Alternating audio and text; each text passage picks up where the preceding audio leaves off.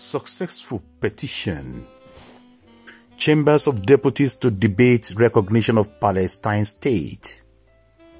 A petition calling for the recognition of Palestine state has garnered more than 4,500 signatures in a short period of time and will now be debated in the Chambers of Deputies in Luxembourg. The petition reached the threshold needed to spark a debate in the chamber.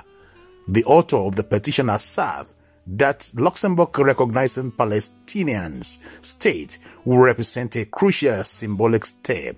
The petition was launched a few days ago and signature can still be collected for over the next month. But it has reached the threshold of 4,500 to be discussed in the House.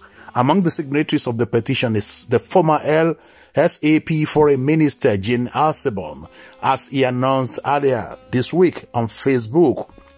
One of the Asselborn regrets during his time as foreign minister was that no majority could be reached in the chamber when it comes to recognizing Palestine due to opposition from CSV and DP. Asselborn expressed his approval for recent development favoring the two-state solution alongside Israel, where citizens have the right to live in security and peace.